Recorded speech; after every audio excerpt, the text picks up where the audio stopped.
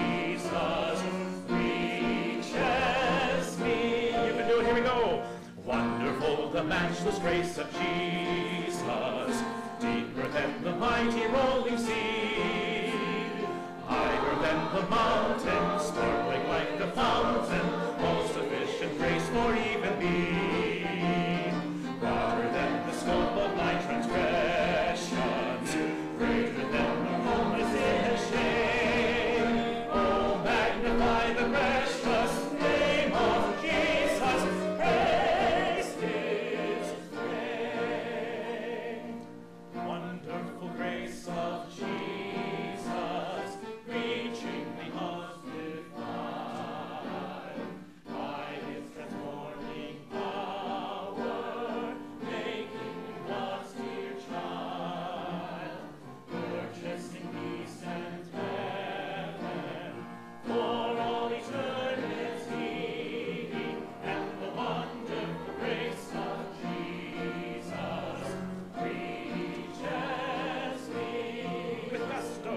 Wonderful, the matchless grace of Jesus, deeper than the mighty rolling sea, higher than the mountain, sparkling like a fountain, all sufficient grace for even me, broader than the scope of my transgressions, greater far than all my sin and shame. Oh, magnify the precious name of Jesus. Praise His name. What fun. Great singing.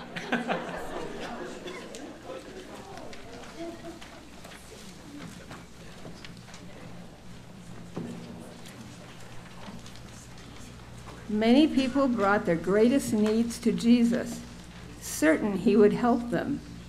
And with that same confidence, let us confess our failings and seek forgiveness. Please join me in our unison prayer of confession. Almighty and compassionate God, every day in our desire to attain our wants, avoid discomfort, and shun those who do not know or love, we show ourselves to be unworthy of your gifts of life. Of this we are sorely aware. When we ask your power to renew us in body and spirit, that we will be able, through your help, to walk in the way you intend for us. Forgive us and lead us in Jesus' name. Amen.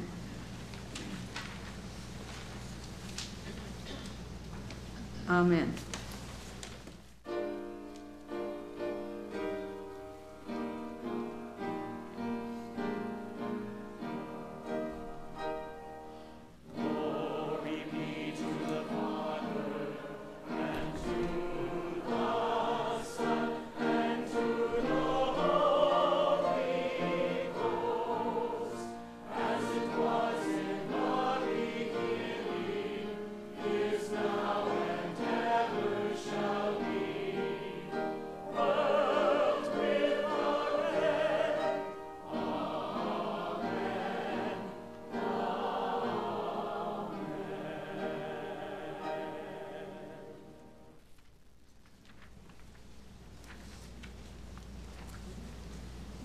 Just as Jesus made the deaf to hear and the mute to speak, our merciful God lifts our burdens from us, removes the failures of our past, and turns us to new life.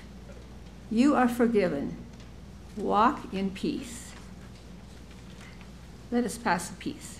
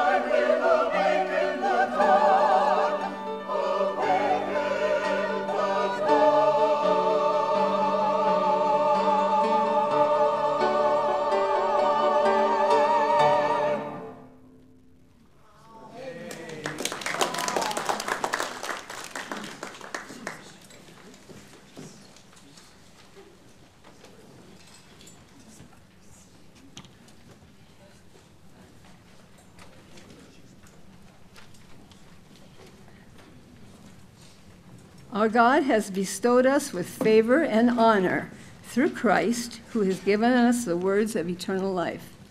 From this fullness, let us now offer our gifts of thanksgiving in the name of Jesus Christ, our Savior and Lord. Will the ushers please come forward?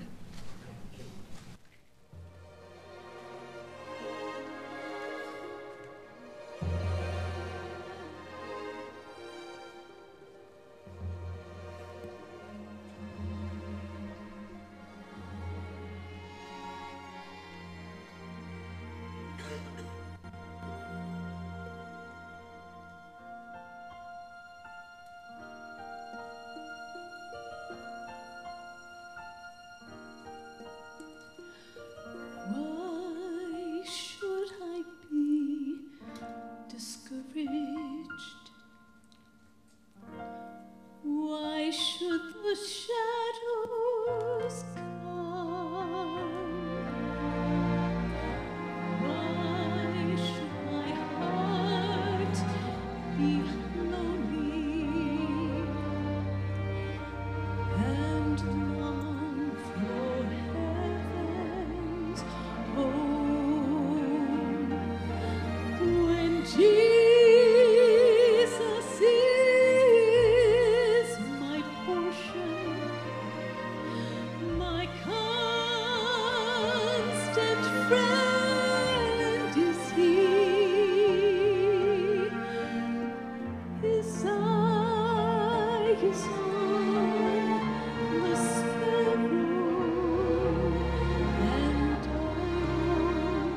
He watches me. His eye is on the sparrow, and He watches me.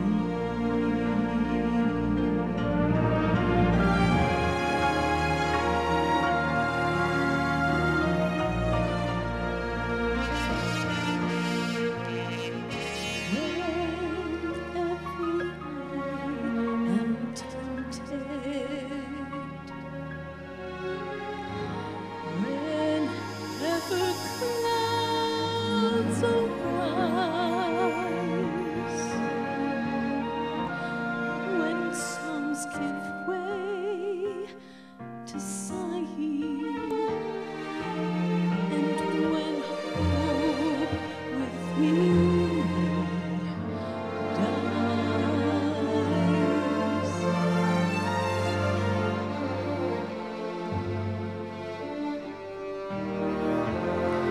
I draw closer to Him. From cares He sets me free. His eye is on the sparrow, and I know He watches me. His eye is on the sparrow, and I know He watches me.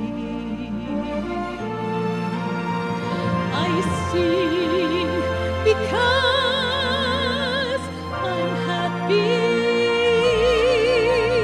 and I sing because I'm free. His eye is on the sparrow, and I know He watches me. I sing because I'm happy,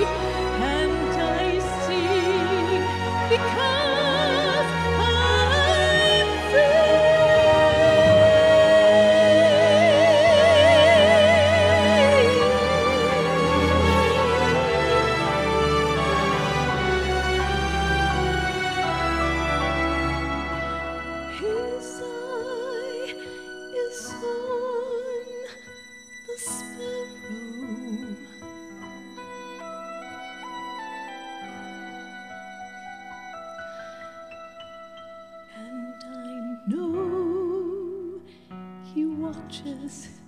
Yes, I know he watches. I know he watches over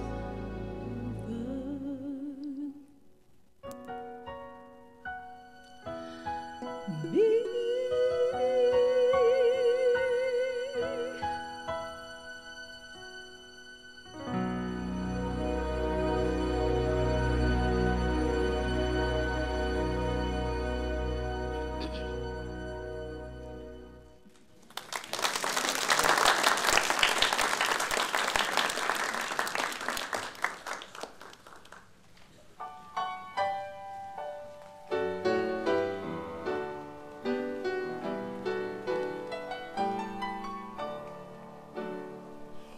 Praise God from whom all blessings flow.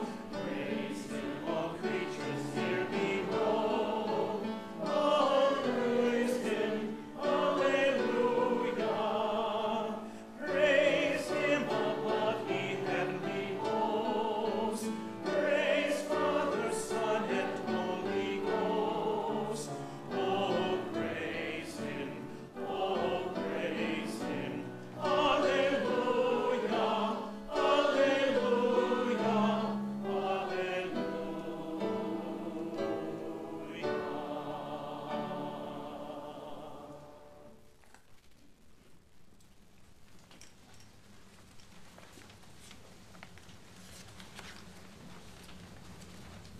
Let us pray.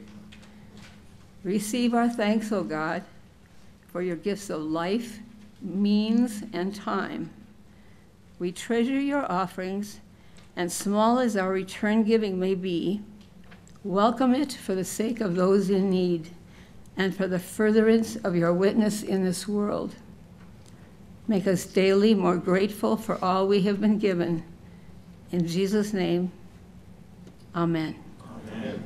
Please be seated.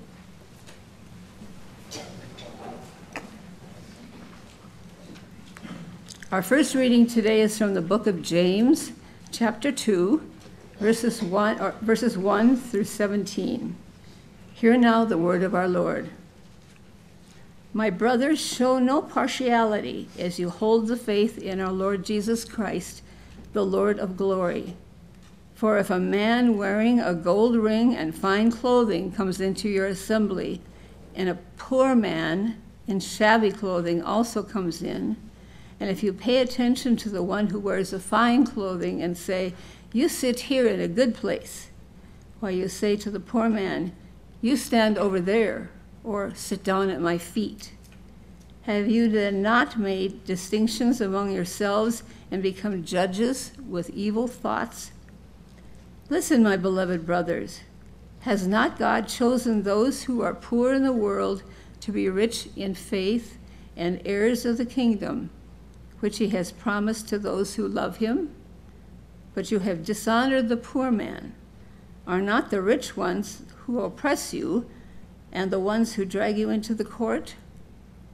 Are they not the ones who blaspheme the honorable name by which you were called?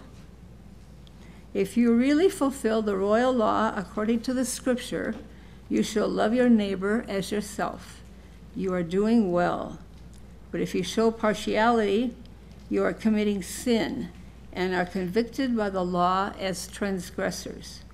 For whoever keeps the whole law but fails in one point has become guilty of all of it.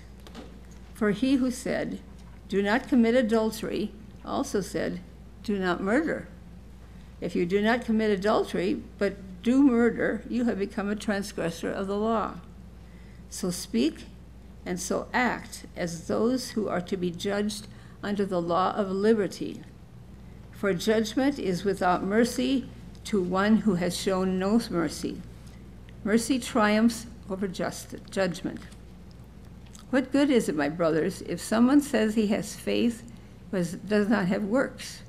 Can that faith save him? If a brother or sister is poorly clothed and lacking in daily food, and one of them says to them, or you say to them, "Go in peace, be warmed and filled," without giving them the things needed for the body, what good is that? So also faith by itself, if it does not have works, is dead. The word of our Lord. Thanks be to God.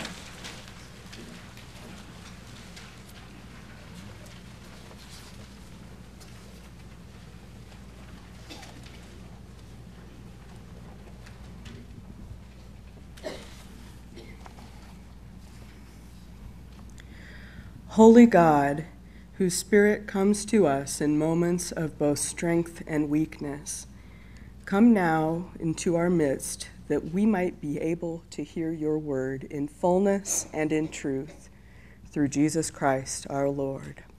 Amen.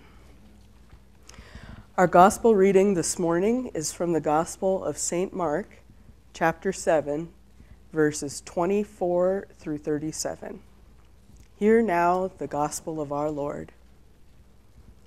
And from there he arose and went away to the region of Tyre and Sidon. And he entered a house and did not want anyone to know, yet he could not be hidden. But immediately a woman whose little daughter had an unclean spirit heard of him and came and fell down at his feet. Now the woman was a Gentile, a Syrophoenician by birth, and she begged him to cast the demon out of her daughter. And he said to her, "Let the children be fed first, for it is not right to take the children's bread and throw it to the dogs." But she answered him, "Yes, Lord. Yet even the dogs under the table eat the children's crumbs." And he said to her, "For this statement you may go your way. The demon has left your daughter." And she went home and found the child lying in bed and the demon gone.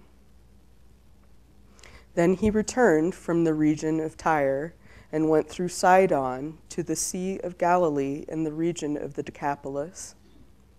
And they brought to him a man who was deaf and had a speech impediment, and they begged him to lay his hand on him. And taking him aside from the crowd privately, he put his fingers into his ears, and after spitting, touched his tongue. And looking up to heaven, he sighed and said to him, "Ephphatha," that is, be opened. And his ears were opened, his tongue was released, and he spoke plainly. And Jesus charged them to tell no one. But the more he charged them, the more zealously they proclaimed it. And they were astonished beyond measure, saying, "He has done all things well. He even makes the deaf hear and the mute speak." The gospel of our Lord. Praise to you, O Christ.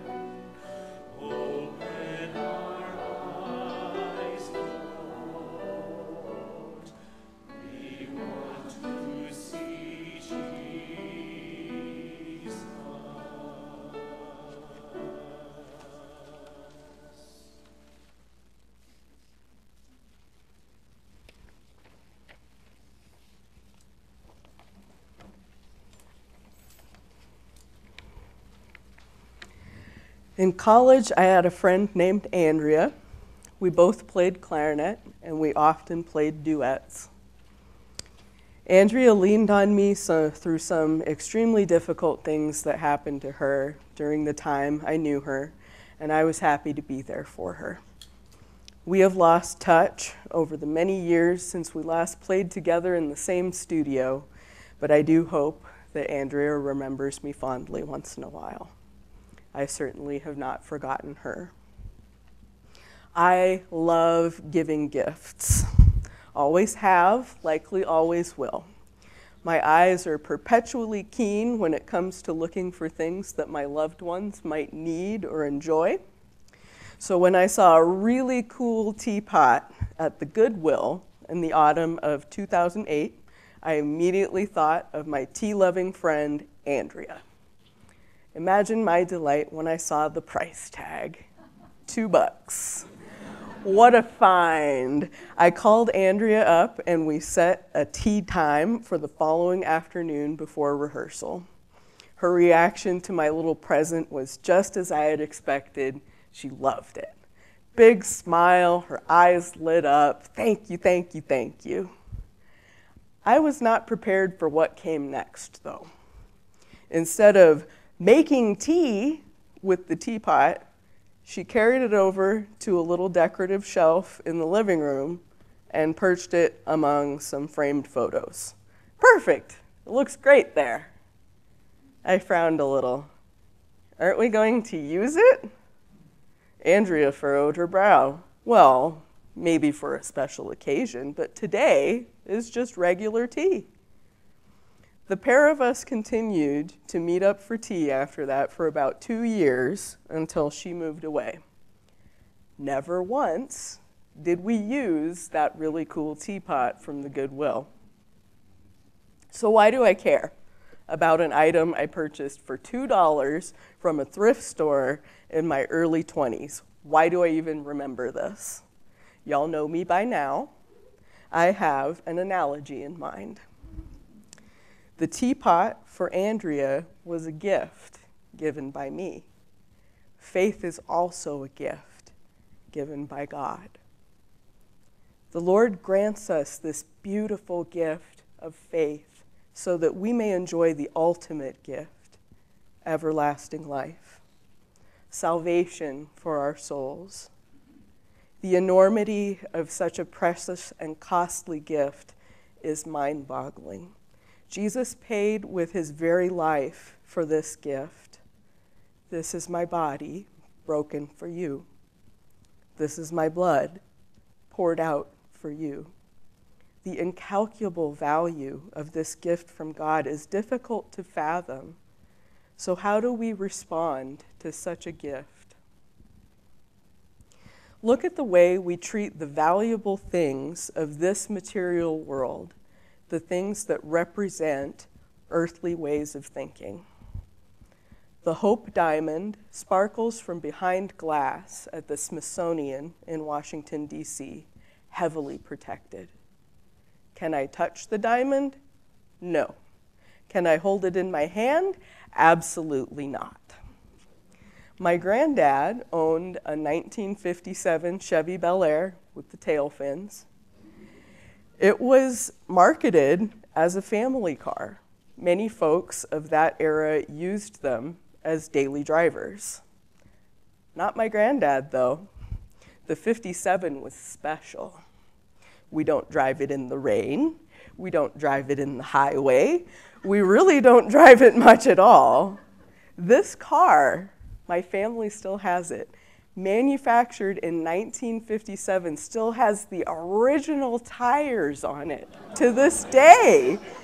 And it spent most of its existence inside a dark garage. Andrea was so sweet to esteem that silly $2 teapot so highly because of our friendship, but it always bothered me, still does, that it just sits on a shelf. As Christians, faith is truly our most valuable asset. So let's put it behind glass, right? Keep it carefully shielded, secure, and separate from the unwashed masses. Let's keep it parked safely in the garage, protected from any dings or dents.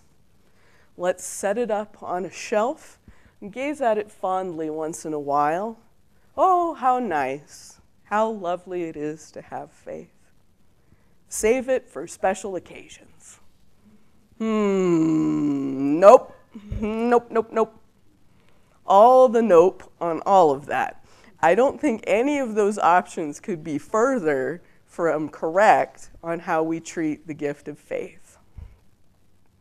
Have you ever heard a home described as lived in?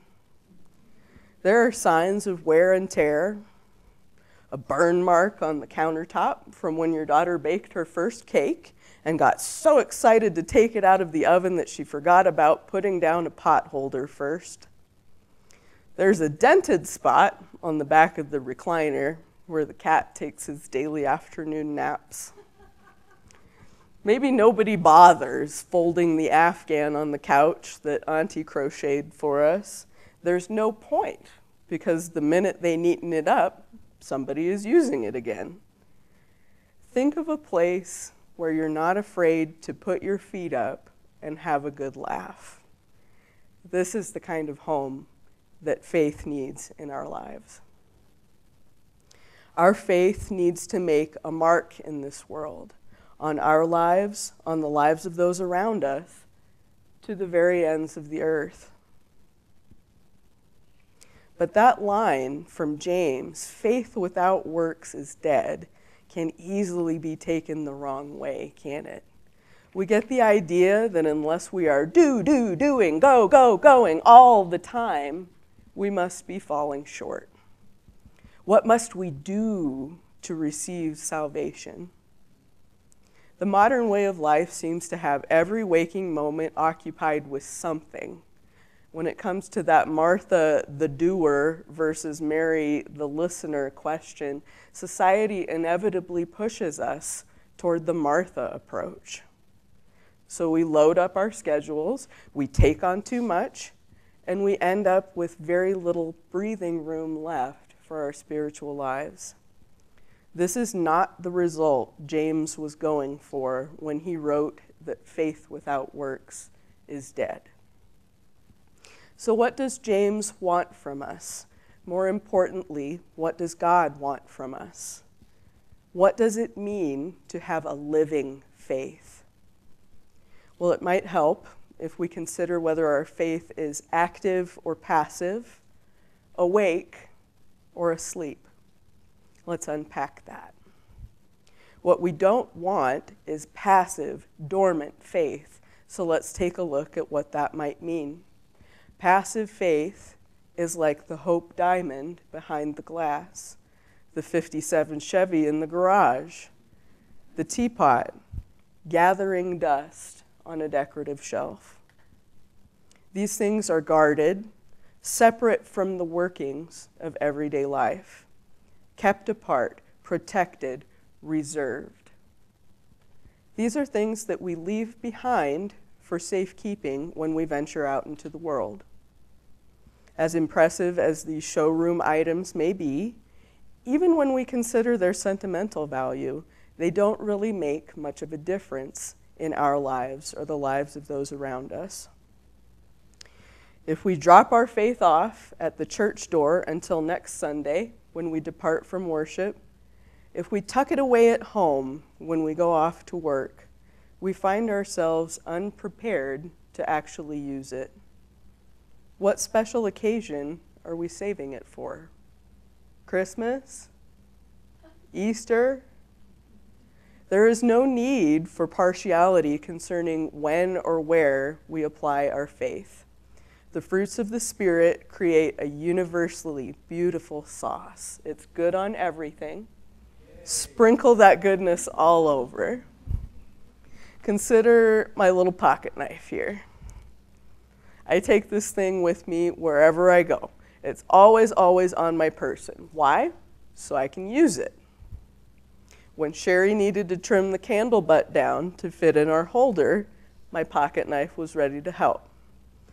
When we needed to crack open a brand new box of hymnals, boom, pocket knife. The guys needed to pry open the toilet paper dispenser in the ladies' room to refill it, you guessed it, pocket knife. This little bit of metal is a great analogy for what it means to have an active, awake faith.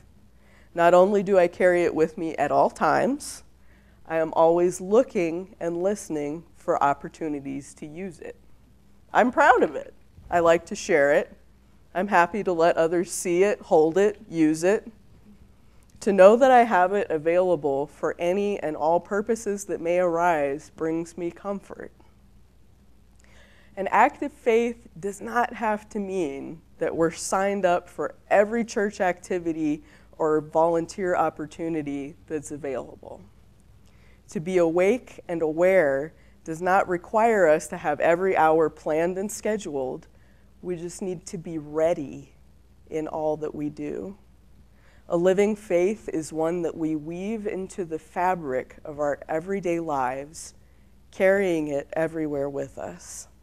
We all have lives and communities outside of this one that we share as a church family, and God calls us to respond to the people and needs around us in faith. What Jesus said to the Syrophoenician woman reveals a beautiful truth. When Jesus implied that healing would be only for his people, the Jews, he was testing the woman whose daughter had a demon. Her correct answer about the crumbs falling from the table gives us insight into how God's kingdom spreads through our physical reality. Faith is not just for us, the family of God. When we respond boldly in faith to the world around us, we see a trickle-down effect, like those crumbs falling from the children's table. Allowing our faith to be an open door affords us the opportunity to touch the lives of those around us. This is how evangelism happens organically. People learn about faith through witnessing ours. It's contagious in that way. In my opinion, it's pretty hard to know about something you haven't experienced firsthand.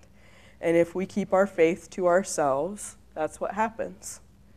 Nobody knows about the light if we keep it under a bushel. How would we ever know what the flavor of salt is like if we never have the opportunity to taste it? When Jesus walked the earth, many did not believe what he said, but they believed what he did. Hearing the word of God may not change someone's life, but what about seeing that word enacted? When we do what the Bible tells us, when we behave in a way that is in keeping with the Spirit of God, the people around us can't help but take notice. MRC is the children's table, and I have seen so many fruitful crumbs cascading down as we feast upon the bread of life together. I wanted to thank you, especially my friends, for how you welcomed my mom when she visited. There is religious trauma in her past, the kind where individuals and factions of her family have cherry-picked the scriptures and wielded them as weapons to fire at people they don't like, people they want to disparage and exclude.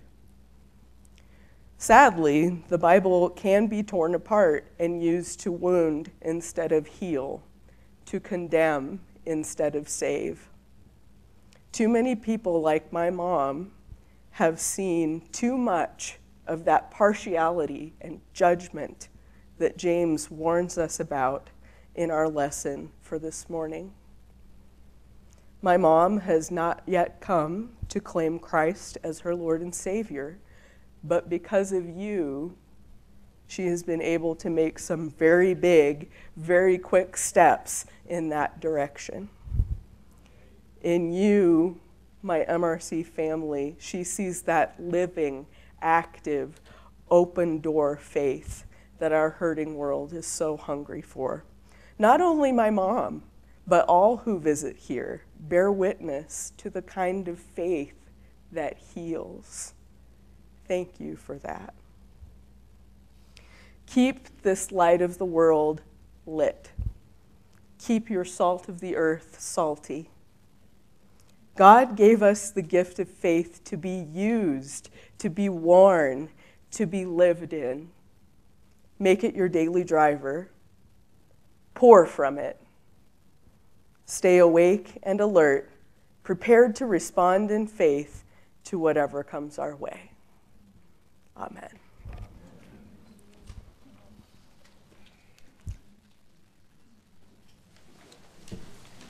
Please stand as you're able. We'll sing hymn 540, Take My Life, Lead Me, Lord.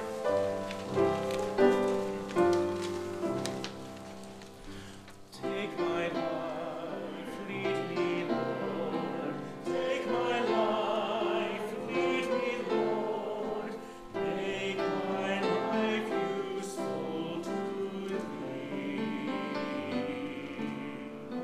Take my life, lead me, Lord. Take my life, lead me, Lord. Make my life useful to thee.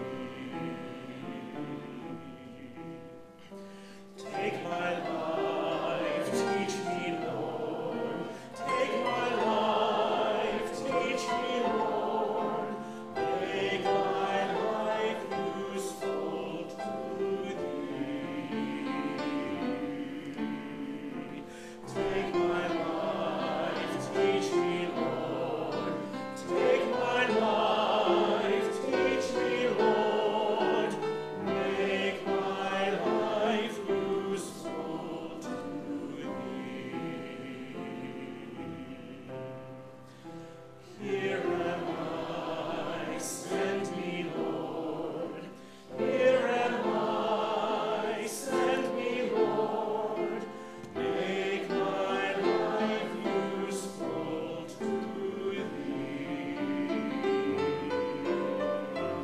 Here am I, send me, Lord. Here am I, send me, Lord. Make my life useful to thee.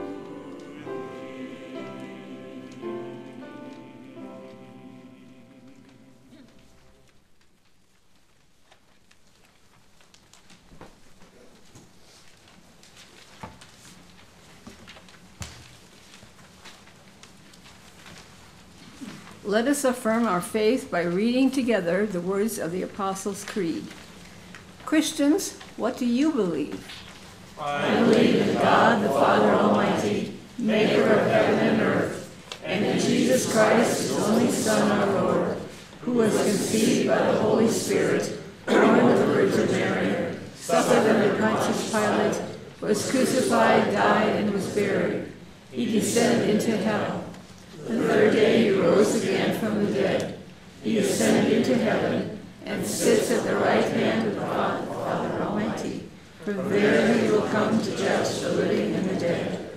I believe in the Holy Spirit, the Holy Catholic Church, the communion of saints, the forgiveness of sins, the resurrection of the body, and the life everlasting. Amen. Please be seated.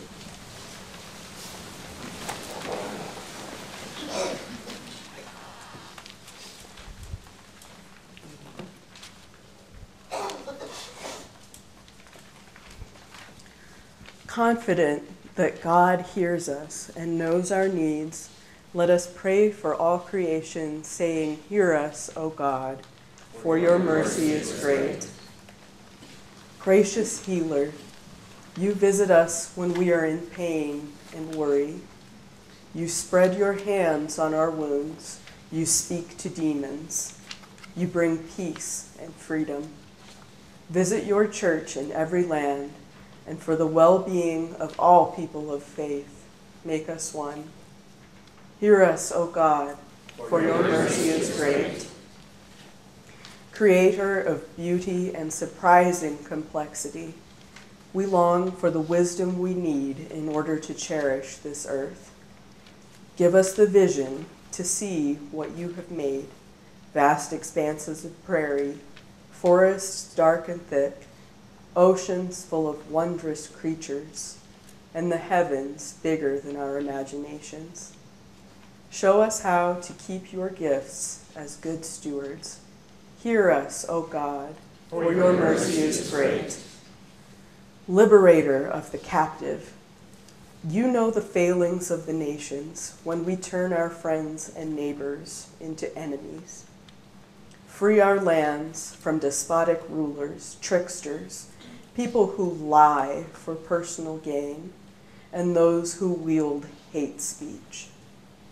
Give courage and perseverance to those who are weary of these struggles for justice, so that new life and strength will infuse their tired bones. Hear us, O God, for your mercy is great.